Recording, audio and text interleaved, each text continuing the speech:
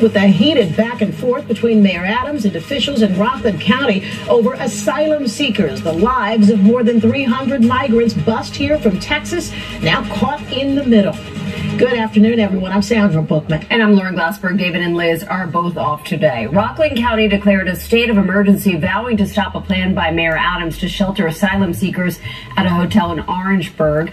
Adams says that New York simply doesn't have enough space to house them, and this is really just the beginning of an expected influx. City officials anticipate 800 asylum seekers will arrive here daily after Title 42 ends on Thursday. They are now left looking for solutions, possibly housing migrants in college gyms, public schools, and tents in public parks, or even in the parking lot of Citi Field. Eyewitness News reporter Joe Torres is live in Orangeburg, Rockland County, with more. Joe.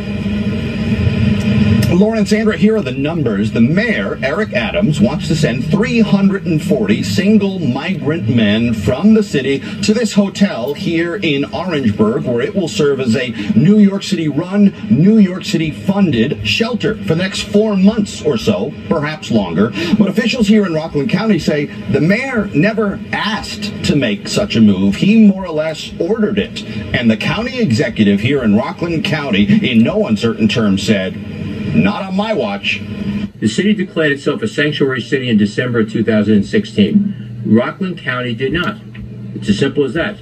And that served as one of the many reasons why federal, state, and local leaders in Rockland County vehemently opposed Mayor Eric Adams' plan to ship 340 single migrant men from New York City to this hotel in Orangeburg, located less than a mile from one high school and 3 colleges. The fact that it's 340 single adult males in a community that has, schools, churches, playgrounds, college campuses, all right there. And these are people who, by their own admission, are not able to come into this community and work and contribute right now.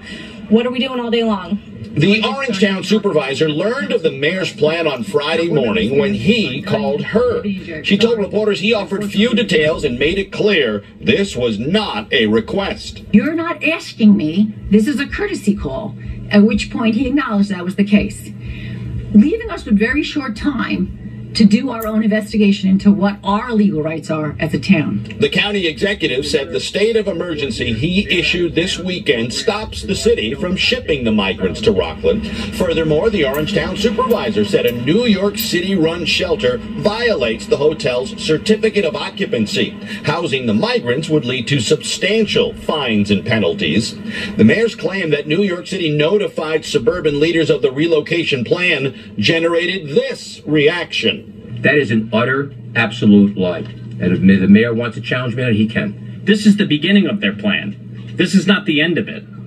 This is a quote-unquote pilot program. It's a total joke.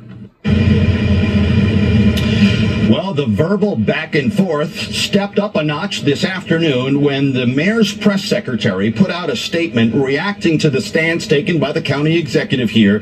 The statement in part says, "We've been met with racist rhetoric and reprehensible threats from the head of a county that will be tasked with caring for less than 0.25% of the asylum seekers who have come to New York City."